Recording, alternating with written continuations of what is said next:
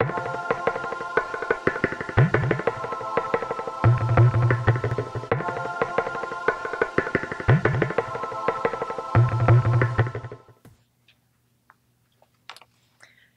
our next speaker of this panel is Laura Callahan, who is an associate professor of Hispanic linguistics at City College and Graduate Center. And Dr. Callahan's topic today is preconstructed versus discursive negotiation of group and individual identities. So please welcome Dr. Callahan.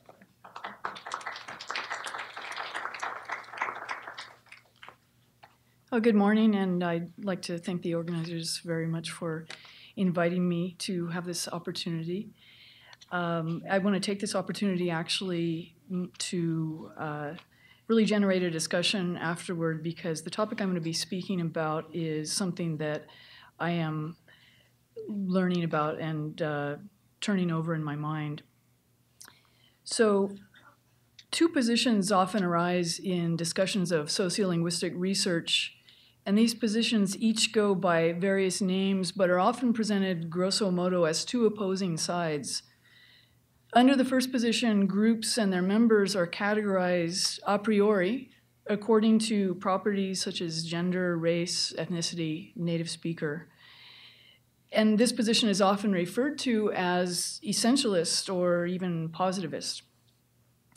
Under the second position, which is most often put forward as the preferred one nowadays, despite criticisms from some quarters that the methodology of such studies can lack rigor, properties such as the ones that I just mentioned cannot be imposed prior to an encounter because they are considered to be contextual, negotiable, subject to change within interactions between individual speakers. This position has been referred to as constructionist or sometimes constructivist. But even when the categories that I mentioned a minute ago are considered to have been imposed before an encounter takes place, there is recognition that they are still social constructs. So I'm not pitting essentialism against constructionism so much as I am asking when the construction is supposed to have taken place, strictly speaking, pre-interaction at a more or less macro level, or during each interaction at a more micro level. I'd like to give a brief overview of some of my research and how it might relate to this issue of the preimposition versus in-situ construction of group and individual identities.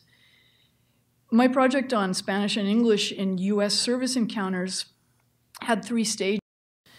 First, there were interviews with service workers on their use of Spanish and English with customers, followed by participant observation of in-person service encounters in which members of a research team entered businesses in the role of customer and addressed service workers in Spanish, noting the language of response. And finally, participant observation of service encounters over the telephone, in which we called some businesses and initiated telephone conversations in Spanish. The interviews were all conducted in New York City. The service encounters, both in person and telephone, took place both in New York City and in the San Francisco Bay Area. In the second stage, the in-person service encounters, which at over 700 encounters contributed the largest amount of data, a variationist analysis was performed on factors that we thought might influence workers' language choice when addressed in Spanish by customers. Statistically, the customer's Latino or non-Latino ethnicity was found to be the most important factor in whether or not the worker reciprocated the customer's use of Spanish. The percentages of English language response to questions asked in Spanish were more than twice as high for the non-Latino field workers as for their Latino counterparts on the research team. Now, non-reciprocal language choice, which I would define here as the use of a language other than the one in which one's interlocutor has just spoken, can be considered from several angles. It can be a way for speakers of a minority language to enhance group distinctiveness, and a way for speakers of both minority and majority languages to exclude out-group members. It can actually be a form of accommodation to an interlocutor, or it can be a form of non-accommodation. But regardless of the motives for any given speaker's non-reciprocal language choice, it presents a challenge for language learners and second language users, which is the business of at least some of us here. Many of us teach people to be second language users, or we are in departments where that is one of the primary enterprises. And many of us are second language users in our professional and personal lives. Now, a report from a reader on my work on service encounters provided the major impetus for this morning's presentation, for which I'm very grateful. The reader criticized its ratification of, and I quote, the concept of in-group, out-group that assumes sharp distinctions, non-porous boundaries between supposedly separate and discrete social and linguistic groups, each with an essentialized and often racialized native language and native speaker identity, end quote. Now, my response in my mind was that I believe that the concept of in-group, out-group is actually a useful one to explain what takes place when members of different groups encounter one another in public. At the risk of sounding circular, this model accounts for what people do when they're acting as group members. Use of the social psychological in-group, out-group construct is not mutually exclusive, I believe, with acknowledging the occasional porousness of boundaries. Now, in regard to the racialization of a language and its speakers, Urcioli, 1996, Centella, 97, and 2003, have documented the racialization of Spanish in the US and of US Latinos. And the comments of people who participated in the interviews for my research also reflected this racialization. As Urcioli states, quote, racializing discourses speak of unindividuated populations where the emphasis is on natural ascribed attributes. On the other hand, ethnicity is more associated with cultural and natural origin as opposed to natural or biological attributes. The same reader criticized my characterization of, quote, language preference itself being based on an external ideology that dictates which language is to be spoken in a given speech situation, stating that this points to a rather underdeveloped notion of ideology as somehow being external to the interaction. And still continuing with the quote, a more nuanced and reflexive position, consistent with much research into language ideologies, might be that ideologies may be instantiated, reconstructed, and even contested in any given encounter, such that ideologies are not external, but central to and contextually shaped in talk, end quote. Language ideology may, in some cases, be created at the interactional level, I believe. This does not mean that external ideologies cease to exist or to have influence. In my interviews with the service workers, repeated mention was made of workplace language ideologies that dictated the use of English in the presence of customers, or dictated the accommodation to the customer's non-English language choice, even when it was counterintuitive to the worker. For example, when the customer's language choice didn't match the customer's appearance, and following from this didn't correspond to the worker's perhaps stereotypical association of one or the other language with that particular customer. In one instance in the interviews, a person described how she would bring her own ideology to an interaction according to which she would accommodate to a Spanish speaker who were a customer at her workplace, and again, this was in New York City, but not to strangers in other situations, such as stores in which she herself were the customer. And she expressed quite negative judgments about such individuals for their use of a non-English language in public. I think this gives support to the belief that ideology can be individual or societal, but more important, in either case, it can be in existence prior to an interaction. So I wouldn't agree that it's accurate to say that ideologies are always contextually shaped in talk. But my focus isn't mutually exclusive of that. And I would, the word focus is key here. I would contend that this is somewhat of a question of focus. So race, language, race, and ethnicity have been rather central to my project on service encounters. Ethnicity of interlocutor, as determined by physical appearance, has been observed to influence which language is selected by adults and by children as young as age 2. In many cases, language choice is seen to be based on what knowledge the speaker has about the linguistic competence of the person to whom he or she is talking. Assumptions about linguistic competence, similar to assumptions about ethnicity, are often based on physical appearance.